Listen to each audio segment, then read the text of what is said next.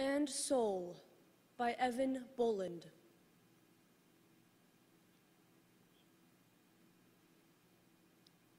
My mother died one summer, the wettest in the records of the state. Crops rotted in the west. Checked tablecloths dissolved in back gardens. Empty deck chairs collected rain. As I took my way to her through traffic, through lilacs dripping blackly behind houses and on curbsides, to pay her the last tribute of a daughter,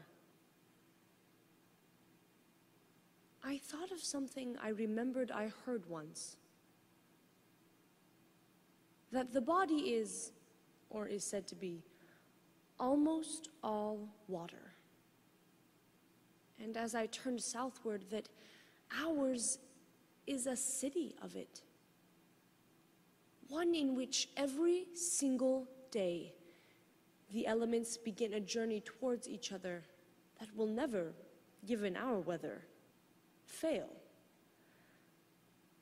The ocean, visible in the edges cut by it. Cloud color reaching into air. The Liffey, storing one and summoning the other. Salt, greeting the lack of it at the north wall. And as if that wasn't enough, all of it ending up almost every evening inside our speech. Coast, canal, ocean, river, stream, and now, mother. And I drove on. And although the mind is unreliable in grief,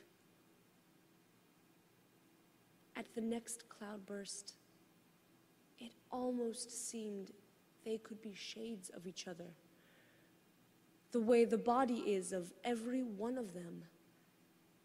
And now they were on the move again.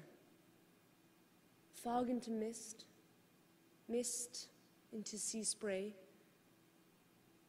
and both into the oily glaze that lay on the railings of the house she was dying in as I went inside.